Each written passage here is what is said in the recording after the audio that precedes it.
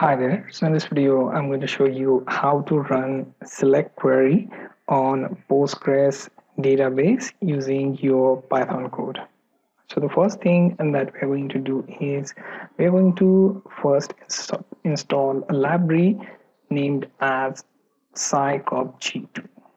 Okay, so type in pip install scopg2 and make sure to install this. Once you install that, you'll be able to execute your Python code against PostgreSQL database. Okay. Also make sure that you have your Postgres service running so that you'll be able to run your queries and able to get the database results. Okay. So on Windows, it's in all programs, then PostgreSQL, then start PostgreSQL then. Next thing, open Visual Studio Code or any other editor and create one sample.py file within which we are going to write our code.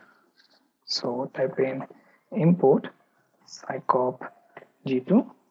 Then first thing, we are going to create connection variable and then call for scopg2 connect. Inside this, we are going to point it to database name, let's say testbb. Next thing, we are going to call for user variable. That will be basically Postgres as username. Password is, let's say, demo1234. Next thing, host is localhost.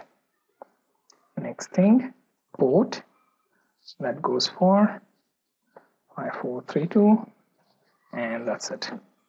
Next thing, after creating your connection object, you have to go for cursor, which will go through your database table. So use connection dot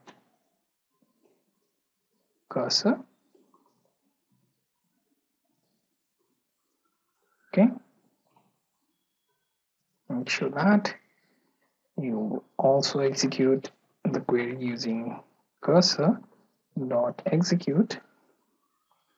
Okay, and here choose your SQL query, select star from, then the table name where you have your data. Next thing, go for rows as your another variable that will call for cursor dot fetch all method.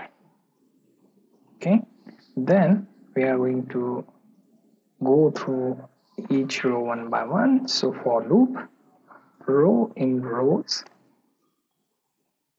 Okay, then print, we are going to check with ID first. So I'm going to go for ID, which is going to be in row 0. Print name, going to be in row 1. Print age, row 2. Okay, and then I'm going to add /n to separate the two entries. Okay, so after that, simply use print db queries completed, and then simply close the connection.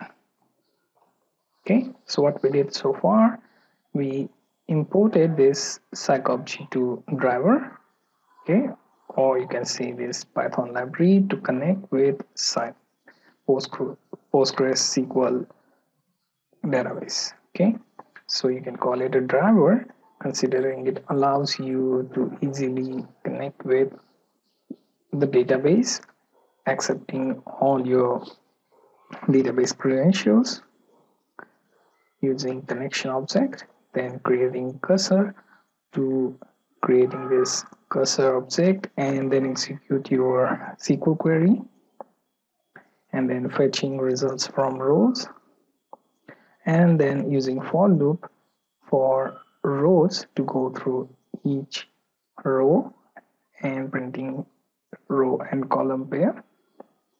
Finally, closing your connection to your print db queries completed message. Okay, so this is a very simple program. You can pause the video, go through this code. Okay, if you have already gone through all of this, let's just execute the code. Open command prompt, type in python and sample.py. Okay, and here you see my database: first row, first column, then first row, second column, first row, third column, and so on with next rows and column. Okay, and finally the message db query is completed is printed. So you get the idea how to connect to Postgres database and how to fetch the results from your database and then print it on console.